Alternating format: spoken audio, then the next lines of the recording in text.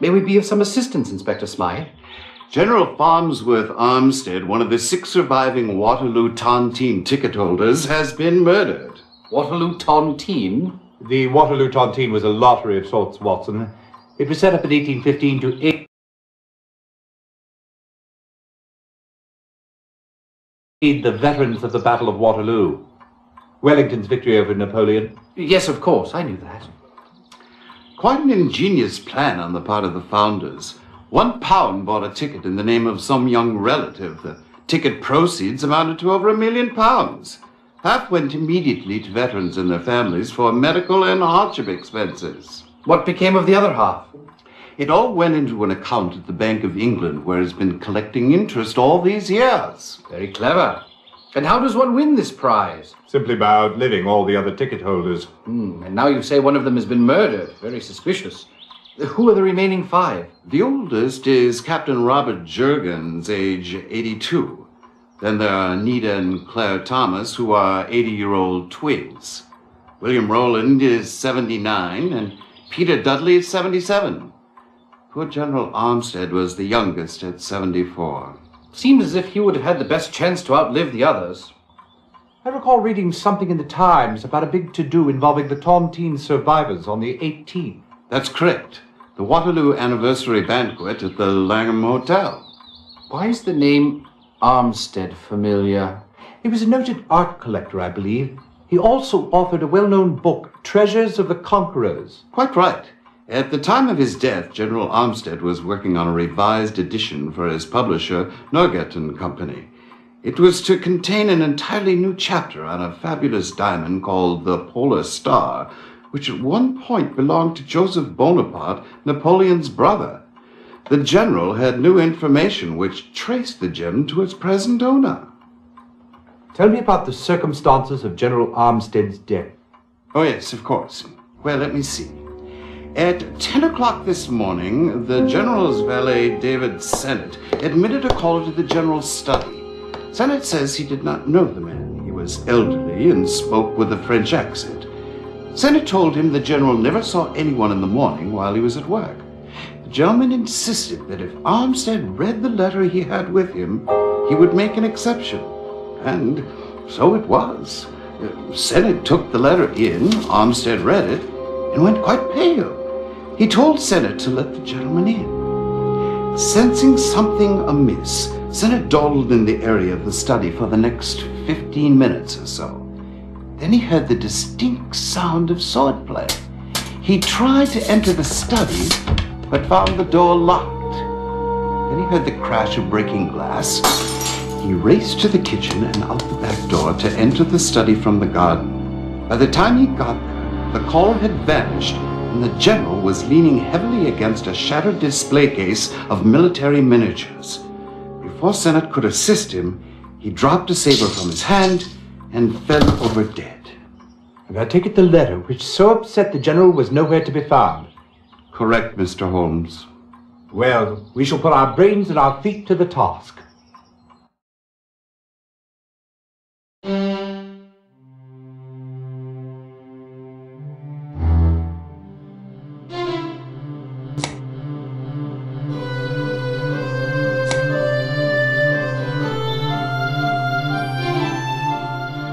May we be of some assistance, Inspector Smythe?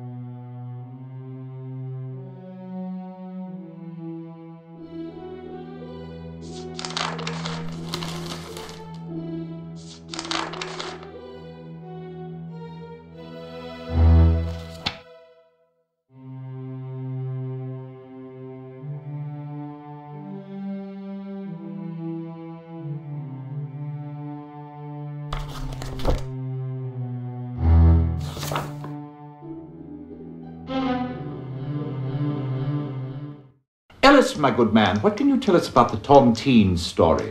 Time does take its toll, doesn't it? Back in 1865, the Times sponsored a 50th anniversary banquet. I'm quite sure I wasn't out of my pram, but I understand there were 204 survivors at the time. Now there are only 5, now that the poor general has been skewered.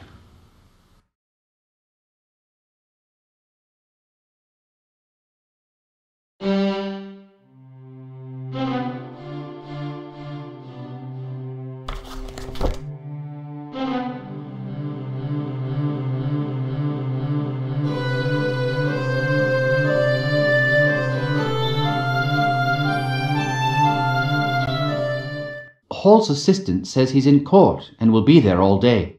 Pity.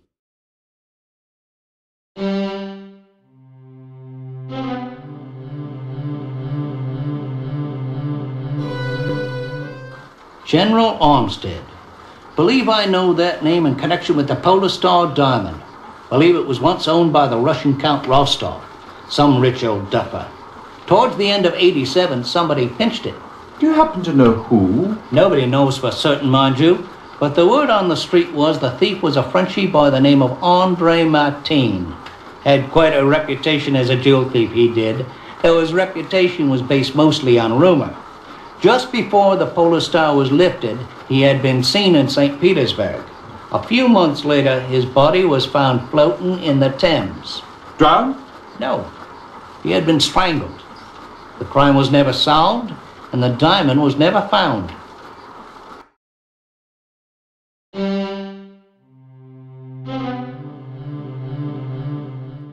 Do you people have nothing better to do with your time than to interfere in police matters? Well, don't bother with this one. We have the matter under control. I've compiled a list of suspects, which you may not see. I intend to ask each one for an alibi, and the suspect unable to supply one is our killer. Quite scientific, really. Now, off with you.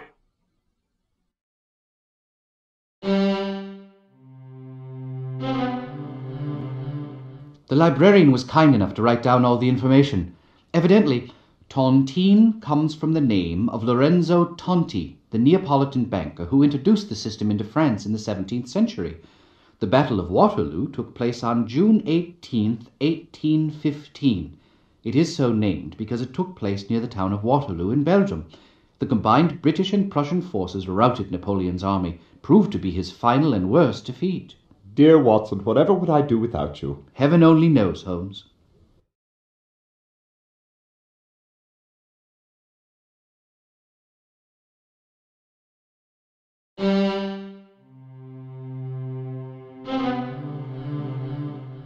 Can you tell us what did him in, Sir Jasper? A sword through the heart, a smart upward thrust.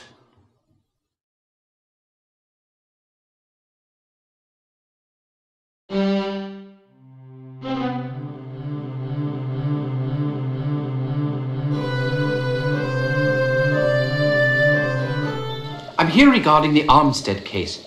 I take it this is the saber he had in his hand at the time of his death? Aye, indeed it is. A lovely thing to behold, isn't it? Unfortunately, it yielded very little evidence. The top half had traces of dust all along it, indicating it had been unused for quite some time. I did notice on the point a tiny amount of fresh blood. The general must have scratched his opponent. I'm sorry, Whitson. That's all the information to be gathered from this beautiful masterpiece. En garde! That's Watson, sir. Watson.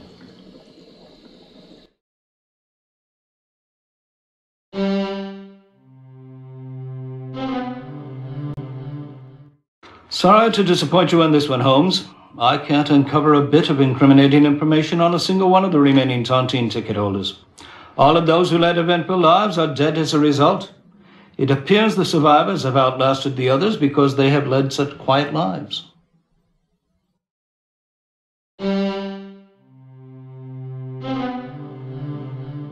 The good general married into a considerable fortune when he took Lord Finch's spinster daughter Mary off his hands. Mary's brother, the present Lord Finch, was opposed to the marriage from the very beginning, and there was still considerable friction between him and the general. But through holdings which the general inherited from Mary, He and his former brother-in-law were in business together. Ah, the ironies of life, eh? Why do you think Malcolm Fitch was so opposed to the marriage? Well, I'm not sure, but it had something to do with the General's reputation with the ladies. Of course, this was before my time. Now, I'm not certain he can be of any help to you, but you might want to check with my illustrious predecessor, Mr. Lloyd Shoemaker. I'll make a note of that. You know, of course, the General wrote a book about art collectors and included some less than chivalrous details about how a few of them had come by their collections. One man, Carson Cabot, a gem collector, was quite incensed by being so named. In fact, he accosted Armstead and fractured the General's collarbone. I understand that the General was going to include a chapter on the Polar Star Diamond in his revised book. Would you happen to know if Cabot had anything to do with that particular gem? Well, I can't be certain, but being the collector he is, I wouldn't be surprised if he didn't already have it in his possession.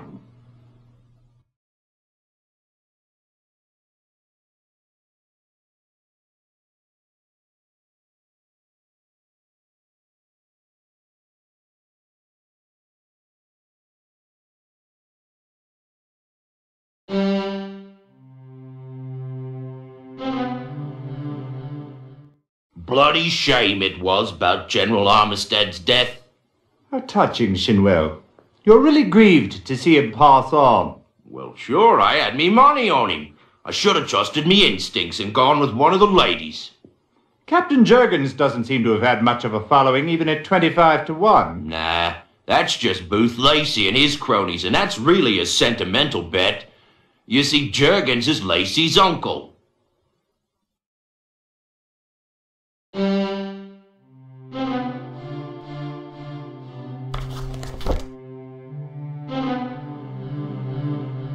Is there any mention of the Tontine Fund in the General's will? None. It simply states that Farnsworth Armstead's entire estate is to be used to form the Armstead Foundation, an organization to be dedicated to the study of military history.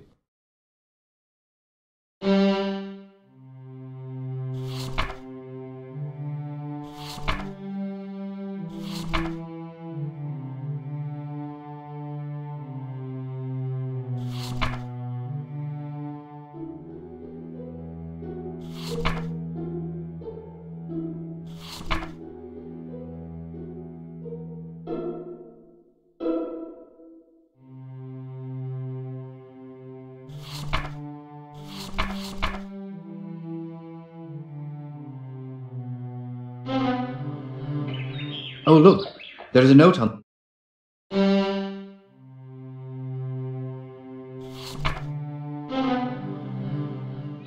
I question why we have come to... We understand you were summoned to Lord Fitch's residence this morning. Quite right. I received the message at around 9 o'clock and arrived at their home by 10. Lord Fitch met me at the door.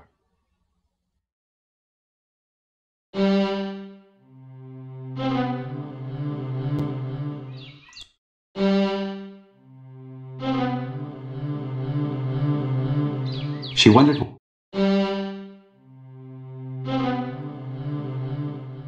I found the General leaning over the display case. He had his saber in hand, the one that usually resides above the fireplace. I understand he was a collector of military figures. Yes, the display in the study shows the last great British charge that swept the French from Waterloo. Is there any significance to the fact that the figure of Napoleon is facing backward? How strange. Perhaps I should go and set it straight. No, don't touch it. Not until the police have concluded their investigation. Oh, yes, of course. I also noticed the portrait over the display case. The late Mrs. Armstead. Do I detect a note of hostility? I must admit we did not get on very well. But I might say that Mrs. Armstead did not get on very well with anyone, including the General. You mean they didn't marry for love? Hardly. Lord Fitch, Mrs. Armstead's father, arranged the match. Her dowry was very generous. Lord Fitch would pay any amount to ensure that he would not be left with a spinster daughter, especially such a nasty one. If there was no love lost between them, why did he keep her portrait in his study? Actually, it was put up there to needle Mrs. Armstead's brother, the present Lord Fitch. He never approved of the marriage. Even after her death, they were involved with mutual business affairs. They jointly owned stock or some such thing. Tell me, do you know what the General was doing at the time the intruder arrived? Yes, he was working on the new section of his book, the part that concerns the gem, the Polar Star. It was very interesting, really. It traces the ownership of the gem to the brother of Napoleon, to the Russian Count Rostov. Unfortunately, the gem was stolen from the Count 3 years ago. As a matter of fact, the General just received a letter from a Pierre Montan, who said that he was willing to divulge the name of the present owner of the gem for the agreed-upon fee. Do you know where Mr. Montan might be found? I believe he's staying at the Bridge House Hotel. Did the General have any encounters with anyone out of the ordinary in the past several days? Not really. An old friend of his has been in town, Jean-Paul Girard. Neither the General nor I have seen him in 40 years. In fact, they were going to meet this afternoon at the French embassy. I'm obviously curious about the General's last visitor. Could you describe him, please? He was an old man, a rather short fellow. He walked with a cane and carried a carpetbag. Did he give a name? No. He simply wanted to see the General, and he handed me a letter to take in to him. Did you read it? No. It was in an envelope, rather yellowed with age, though I noticed it was addressed in a graceful hand to Captain Armstead, 12th Hussars, the General's old regiment. When the General read it, he went very pale. Then he asked me to admit the gentleman. Tell me, when you finally got into the room from the garden, were the study doors still locked? Yes. I noticed that there is an 8-foot fence surrounding the garden, and that the only way into the garden or out of it is through the kitchen door or the study. How terribly observant, Holmes.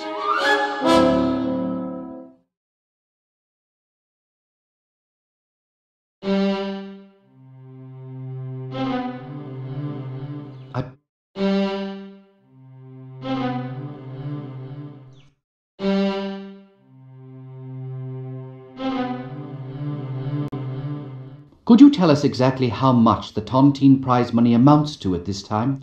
The Tontine Fund, with interest accruing for the past 75 years, amounts to just shy of £3 million. Quite a tidy sum, I'd say.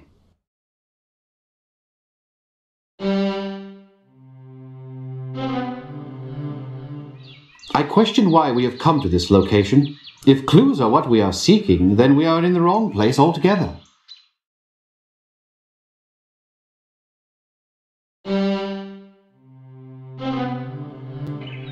Oh, look.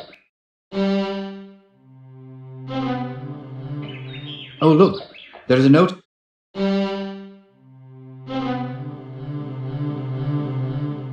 This seemed to be...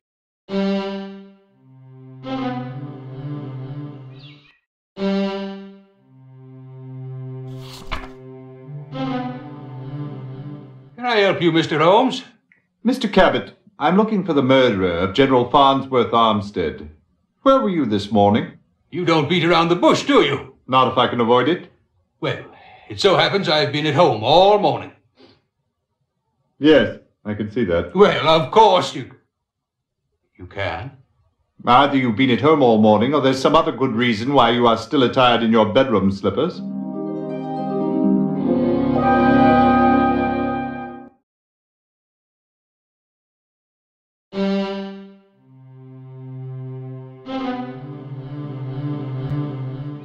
I question why we have come...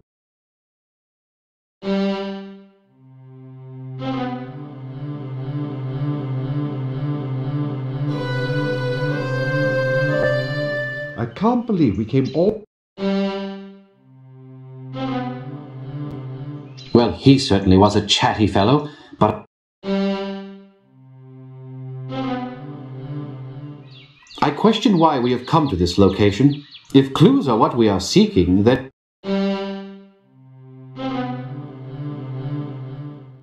I'm terribly sorry to have kept you waiting, Mr. Holmes. I was finishing up my work. What sort of work?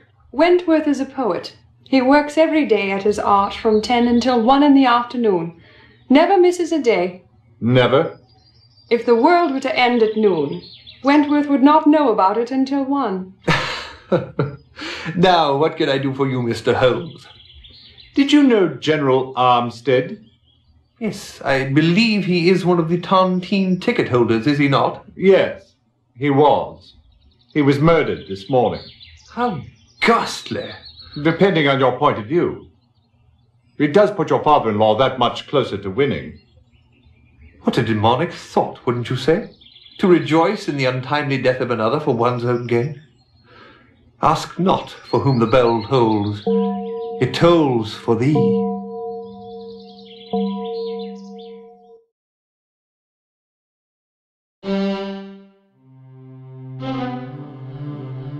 I can't believe we came all this way when there are more important things to...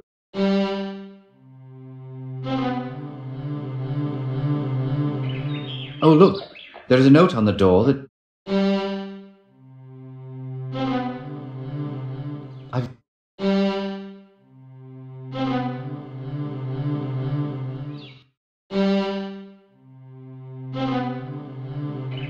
Oh, look...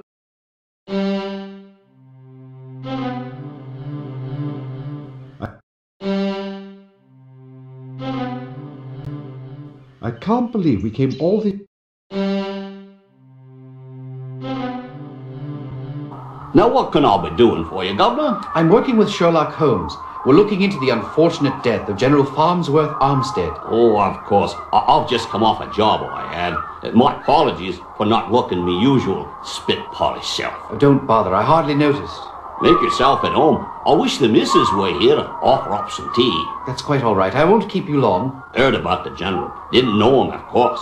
Had no cause to wish him harm, Tontine or no. But I've got to look at it philosophical like. I'm the youngest now, so's I's got the best chance of lasting the longest.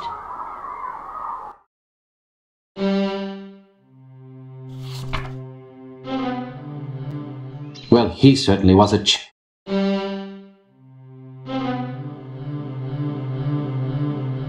I've run...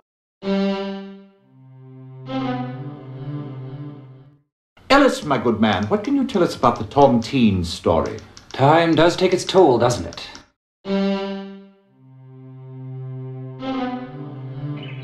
Oh, look. Farney and I spent over a year quartered together in France in War College. We became the best of friends.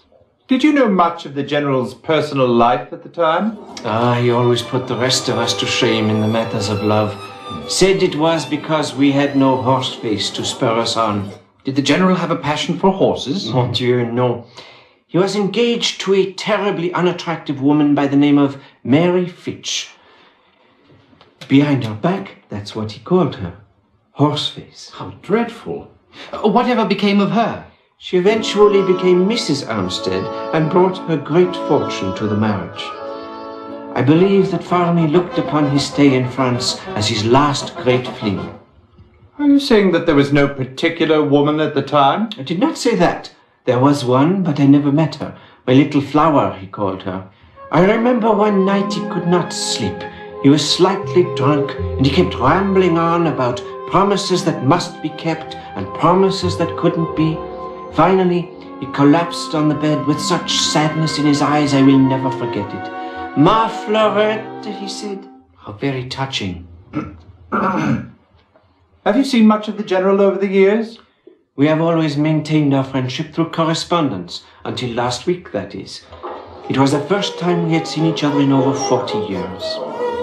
We had supper, and then went to see the French actor Philippe Arnaud perform. The General commented that my presence beside him while French was being spoken reminded him of the old days. So your visit went well? Exceedingly well. Can you think of anything that might have been troubling him? No, the General was in excellent spirits. He joked about the upcoming Tontine celebration at the Langham, and he was very enthusiastic about the new information concerning the Polar Star. In fact, this week he was supposed to meet with a countryman of mine about it. It is hard to believe that my good friend is gone.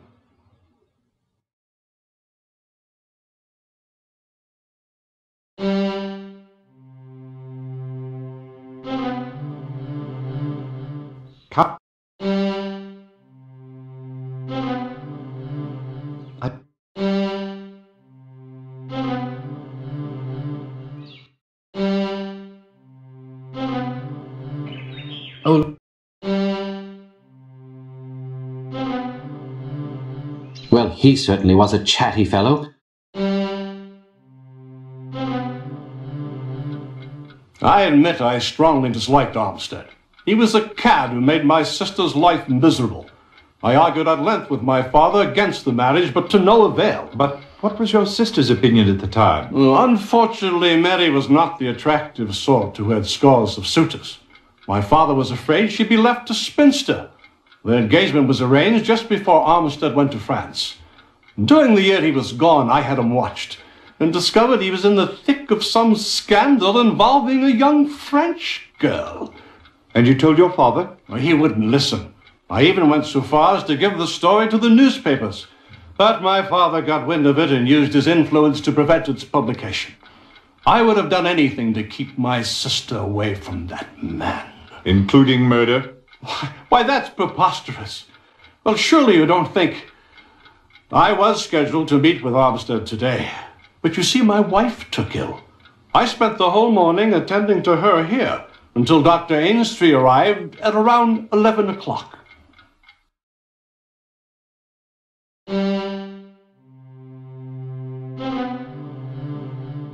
This seemed to be...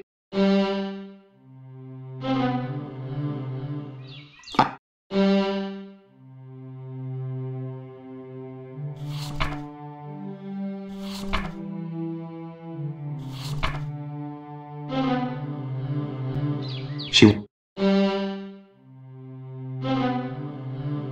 What?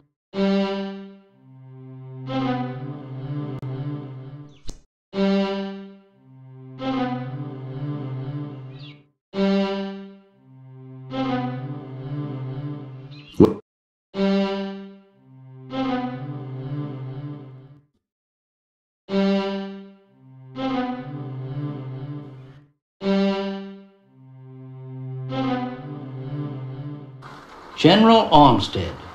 Believe I know that name in connection with the Polar Star Diamond.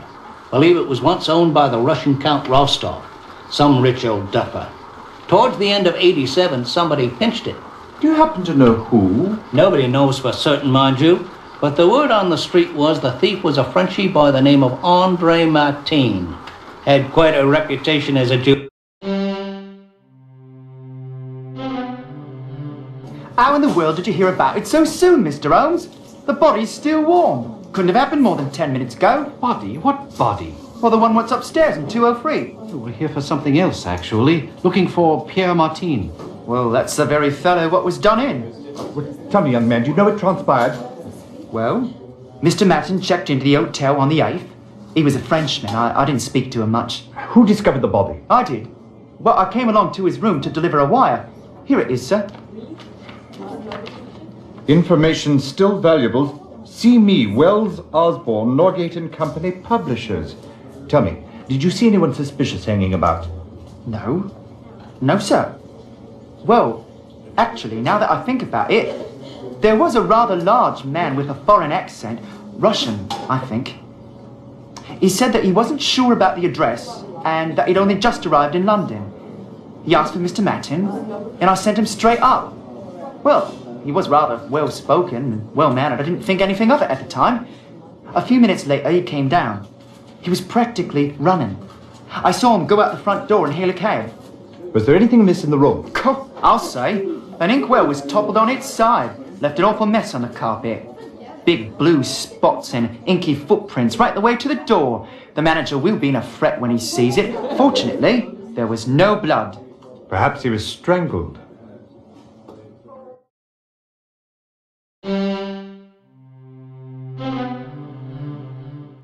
Are you from the police? Were you expecting the police? I was. My valet, Vladimir, reported to me that his interview with Pierre Martin was decidedly unproductive, as he was dead when Vladimir arrived. I see. Tell me, why did he go to see Martin in the first place? It was in reference to a certain valuable possession of mine that was stolen some years ago by Pierre's brother, Andre. I was in Paris, and I read in the London Times that General Armstead was to revise his very interesting book to include a chapter concerning that possession. Originally, I came here to visit him. Then how did you discover Martin's whereabouts? shall we say, someone made me aware that Mateen was also in London, that he was the general source of information. But when the General Armstead was reported dead, I had no other alternative but to pay a call on Mateen. So I sent Vladimir, an old man's legs, you understand, to speak with him.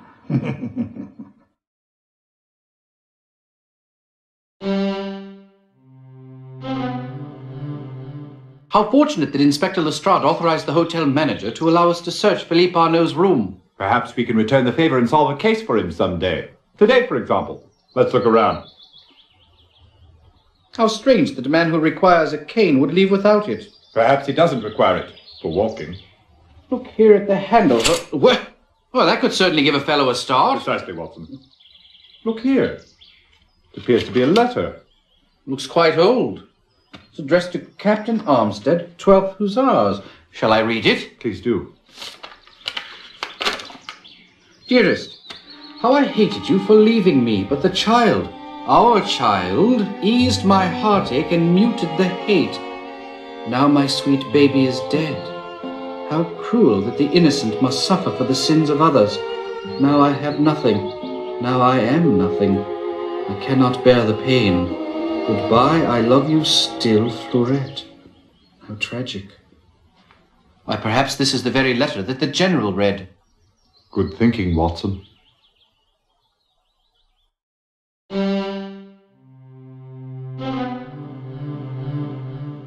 I question why we have come to this location. If clues... It seems...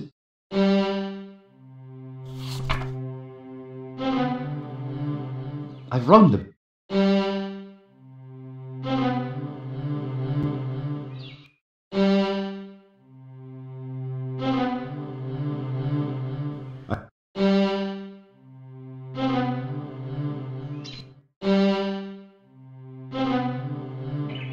Oh...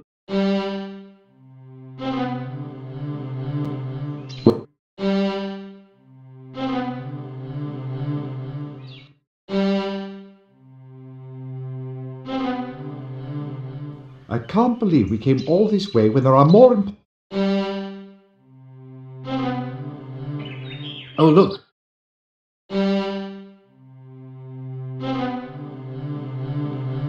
I've rung the bell a half-dozen times and...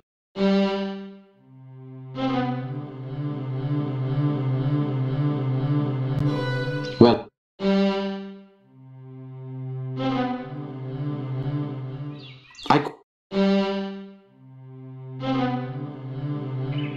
Oh...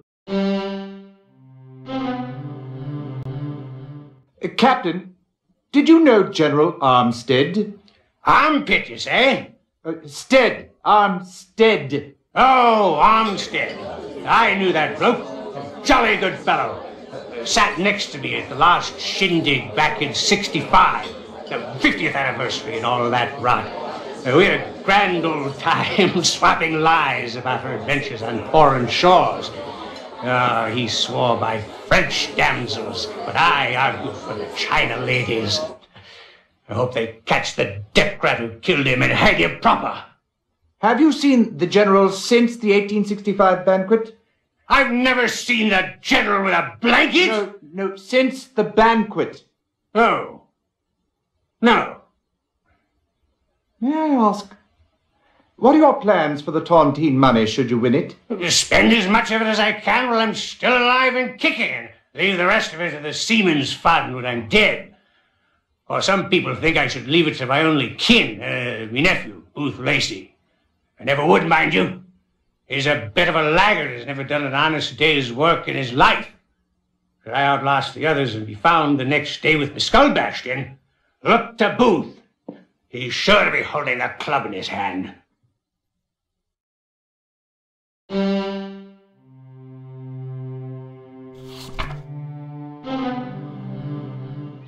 I question why we have...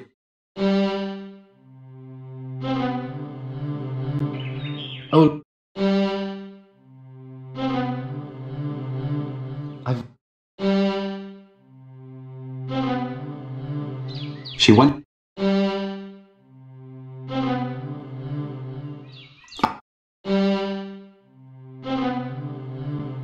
I've run. Oh, look.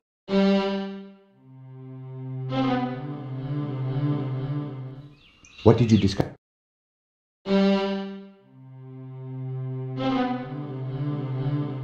I can't.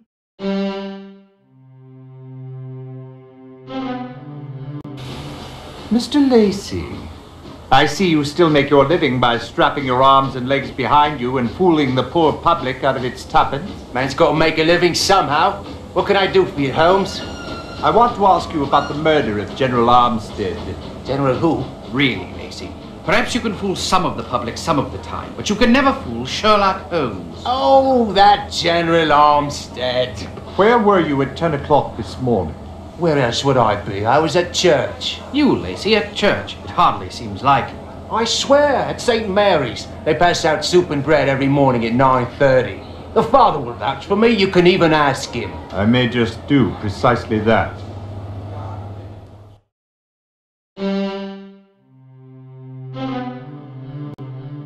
The librarian was kind enough to write down all the information. Evidently, tontine comes from the name of Lorenzo Tonti, the Neapolitan banker who introduced the system into France in the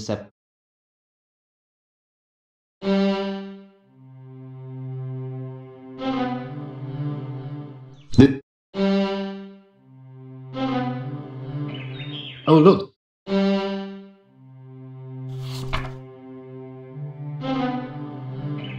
Oh, look.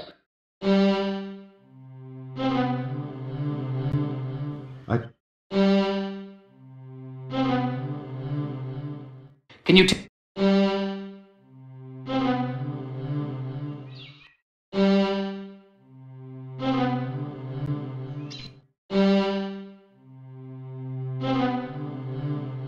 I'm hearing God.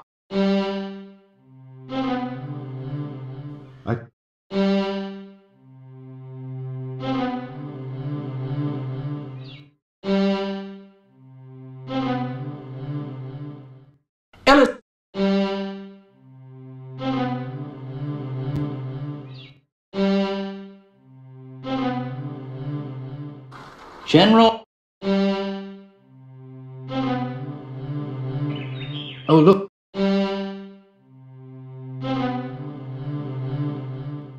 General Armstead's book has been a very controversial subject from the start. I understand the original publication caused quite a stir among the public. Oh, yes, indeed.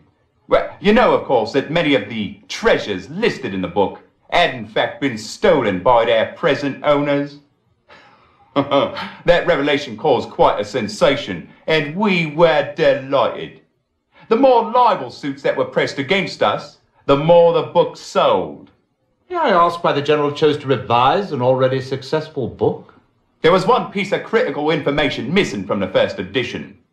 It was the whereabouts of a fabulous diamond called the Polar Star. Seems to be a very popular gem. Indeed. So you can imagine his excitement when last March he received a letter from a Frenchman by the name of Pierre Martin, who claimed to know where the diamond was. He had even provided a detailed description of how the gem was stolen from its last known owner, a Russian fella, a Count Rostov. He said the thief was an Englishman. Might you know his name? Martin wouldn't tell unless we paid. As I understand, he was in town a day or so ago and had tried to set up a meeting with the General. Unfortunately, I don't believe they had a chance to meet.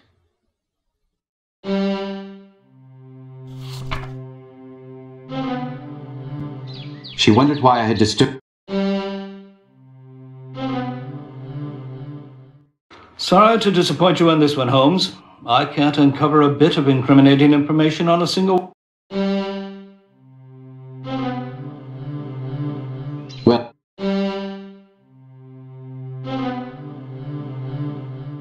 Hall's assistant says he's in court and... Well...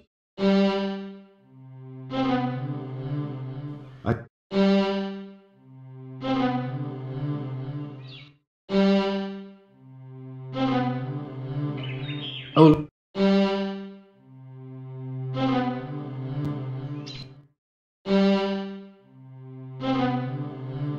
She wondered why I had disturbed her home.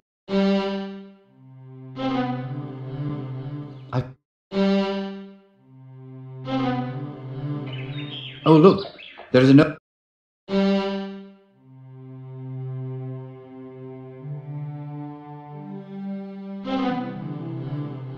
The good...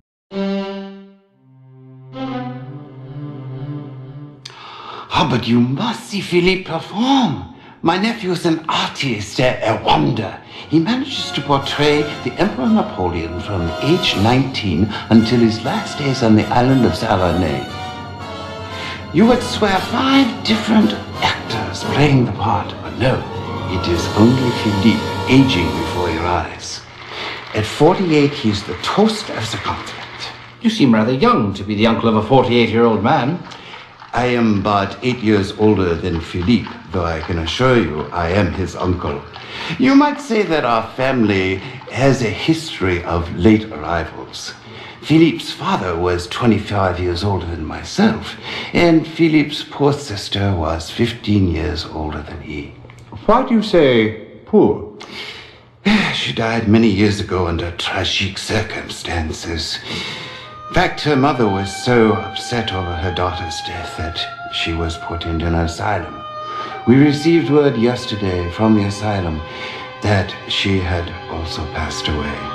It upset Philippe very much, resurrecting old ghosts, as you might say. But we have been playing for enthusiastic audiences for several weeks. As we say in the business, the show must go on. And Philippe is a trooper. He would never allow it to affect his performance. Can you tell us where Philippe Arnaud is this morning? We should like very much to meet him. Well, he is not here now. Our company is staying at the Grand Hotel. However, I believe today he is visiting the National Gallery. But if you would come back this evening, I will have tickets awaiting, and after the show, you're welcome to come backstage and meet him.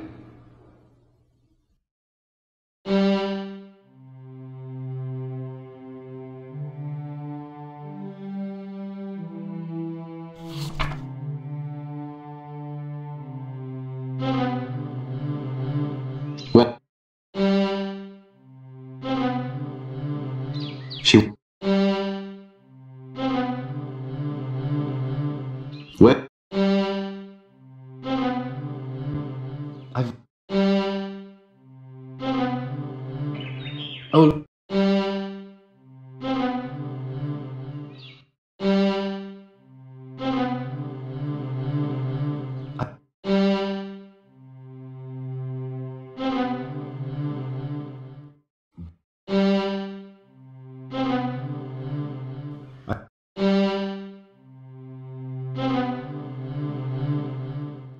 Sorry to... I was wondering if you'd seen a Mr. Booth Lacey around here today. Nope. Must be my lucky day. Well then, if it's your lucky day, why not spread some good cheer in the form of a pint and some food to that unfortunate chap standing outside your door? Poor bloke is missing an arm and a leg. That poor bloke's your one and only Booth Lacey. Well, the whole thing's an act. He's as normal as you and me. Spends half his time begging out front and the other half swindling folks down at London Bridge Station.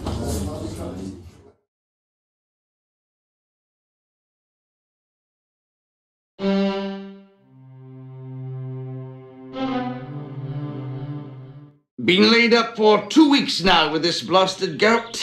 Such a nuisance. Have to be carted about by my valet. Perhaps you should try avoiding those rich foods. Awfully sensible. But I always say might as well eat what you want now, because who knows what they'll be serving upstairs. Oh, quite so. Mr. Rowland, did you know General Armstead? Not personally. I knew of him, of course.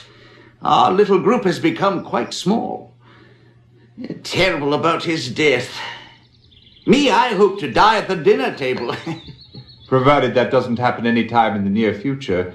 Tell me, if you won the tontine, what would you do with all that money? There's a question to titillate the imagination. I've played around with that one every day for the past 20 years. And? I'm still working on it. I understand that you have 2 sons in America and a daughter in London. That's right. My sons own a very lucrative import company, and my daughter's married to a fine lad, Wentworth Cobbett, though he is a bit of a starving poet.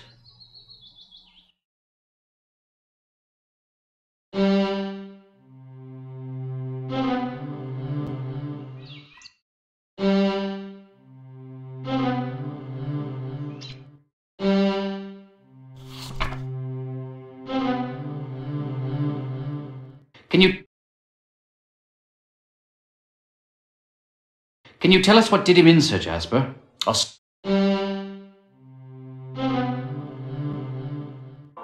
I was wondering, Father, if you happen to know a man by the name of Booth Lacy. I should say that I do. I see him every morning. At Vespers? Wish that it were. No, at our soup kitchen. We can pray for the unfortunates of this world, certainly, but we can also offer them a little sustenance of a more nourishing kind. Every morning at 9:30, our doors are thrown open to those less privileged than ourselves. And every morning, without fail, Booth Lacy is here. You're certain of that? I am. You see, with only one arm, he needs someone to carry his bowl to the table. Invariably, I am that someone.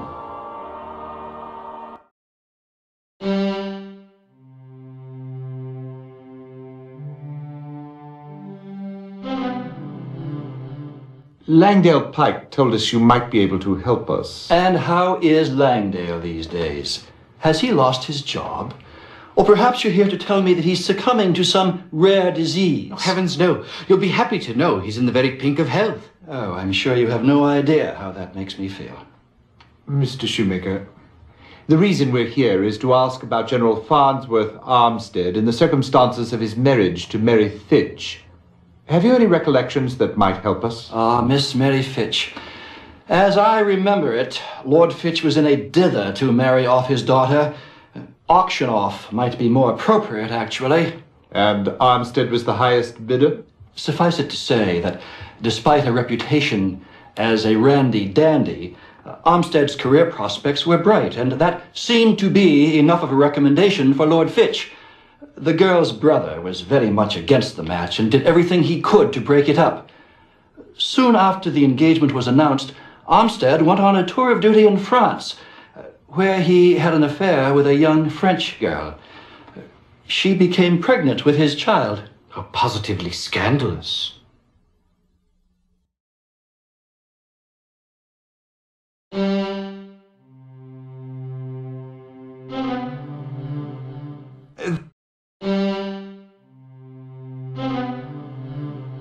Is there any mention of the Tontine Fund? Would you care for some tea? Thank you, no. It's really quite good. We were just going to have some ourselves. I really won't be staying long. We get visitors so seldom. Did you know the General? We suppose he was at the last anniversary banquet. But we don't believe we ever met him. We were so sorry to hear of his death. It is such a pity. Well, so, I imagine you ladies have thought about what you do if you won the Tontine money. We have no living relatives, so there's no one to share it with should we win. We need very little to get by on. Undoubtedly, we would leave it to the Ladies' League for the Preservation of Finches.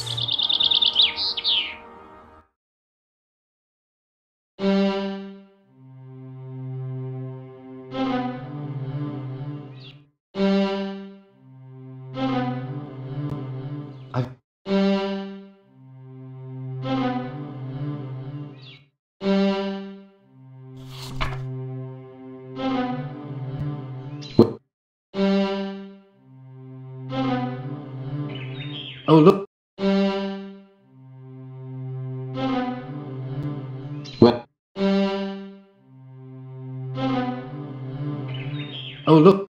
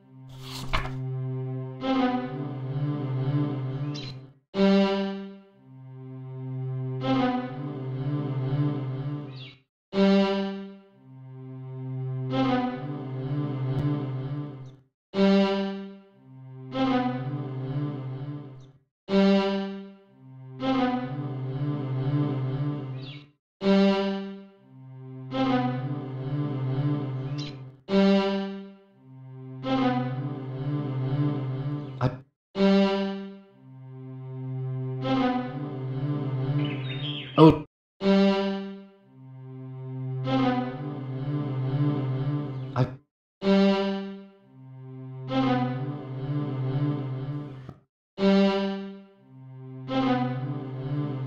She.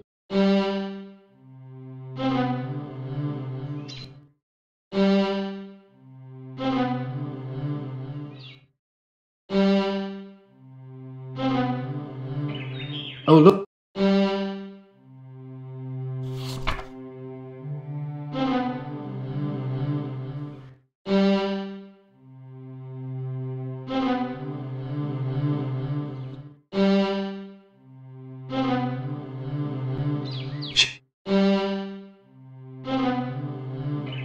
Oh.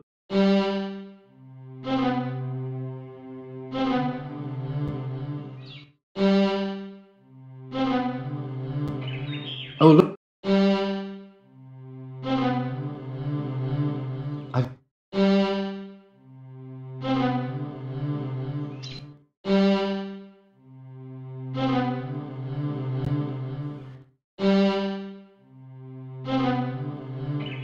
Oh.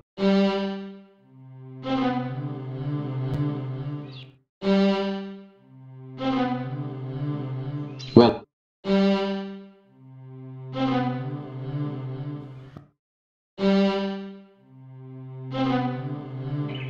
Oh, look.